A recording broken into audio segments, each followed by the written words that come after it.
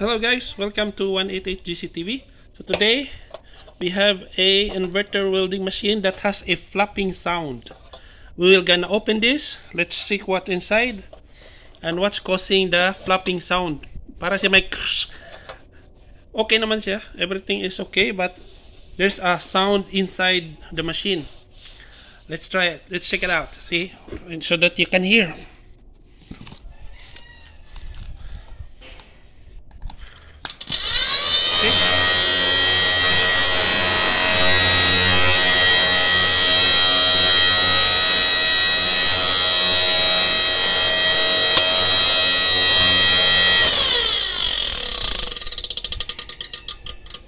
I think it's in the fan.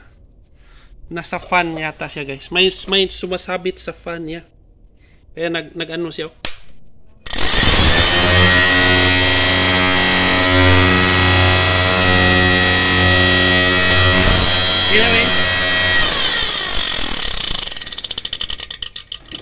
Anyways, open natin siya. Tingnan natin kung ano yung sumasabit. Check natin.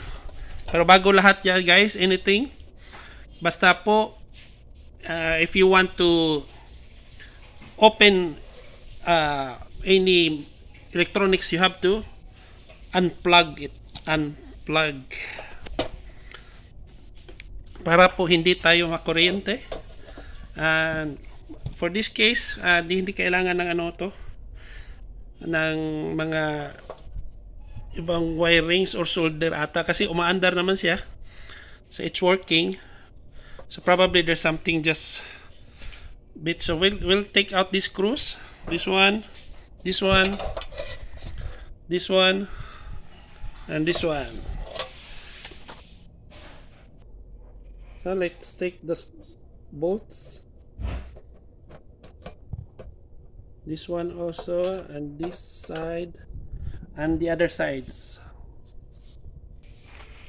So okay, after all the screws have been detached, let's see, we can already open the upper case. So this is what's inside your inverter welding machine. I think this is for the hot start, arc boost. This is for the digital, and this is for the amps. And what's inside in here are components. This looks like a motherboard. So we see that yung tunog niya is nasa fan. May parang sumasabit siya sa fan niya. So dito yung ano, I think this is the one. I think this is the one causing the sound. Let's check. So we'll switch it on to check if what's making the sound.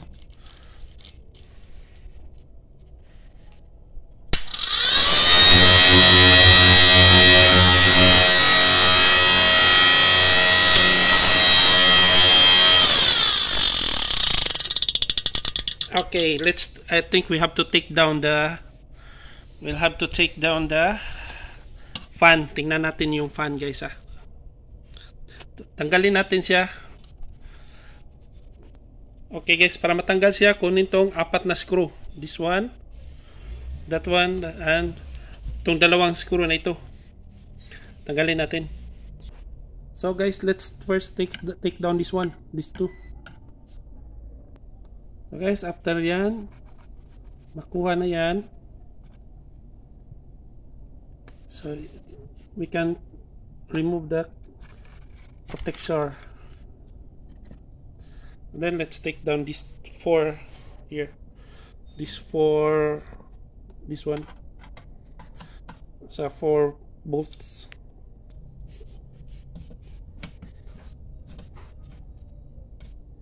Pag mahilig ka sa computer guys, madali lang to. Kaya bago mo dalhin sa repair shop, tignan mo muna kung ano yung problema. Baka kaya lang sa bahay. Okay, so yun, mukhang makukuha na natin yung fan.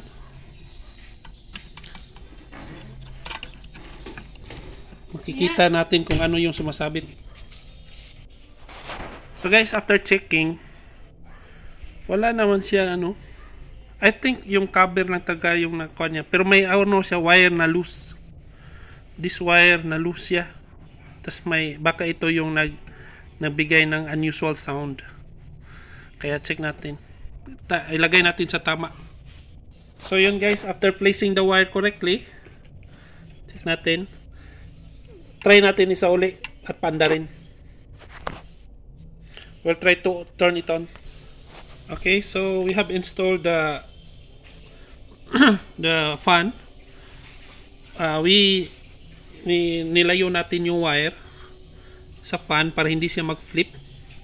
So we'll try to switch it on.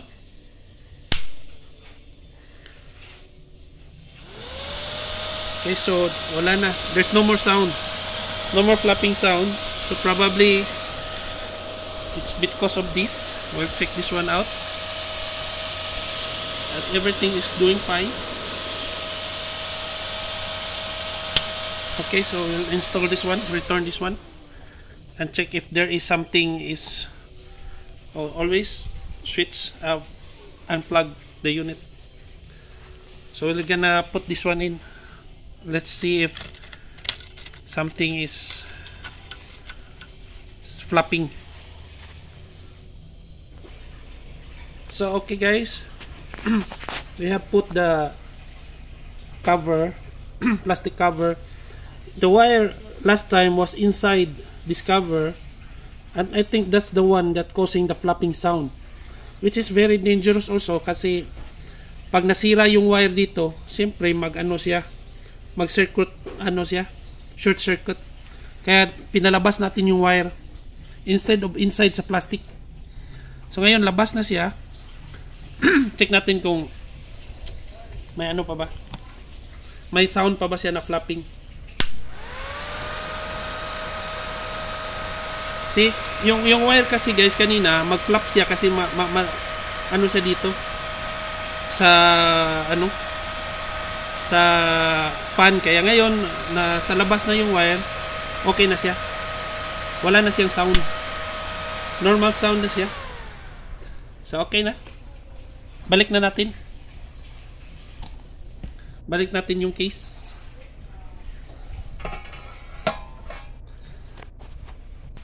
So ayan guys, okay na. Nalagay na natin yung mga bolts niya. Okay na yung handle. So try natin. Okay, so nag-anda naman siya. So check natin guys, try natin sa labas kung okay na ba yung welding machine. So far guys, kompleto naman siya. So check natin kung aandar ba siya doon. Check natin na magwi-weld ba siya. So okay guys, na-attach na siya.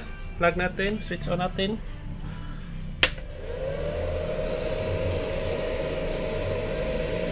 So 280, wag lang, ano lang, siguro mga pang-testing lang. Okay na yan, 150. Check natin kung working ba siya.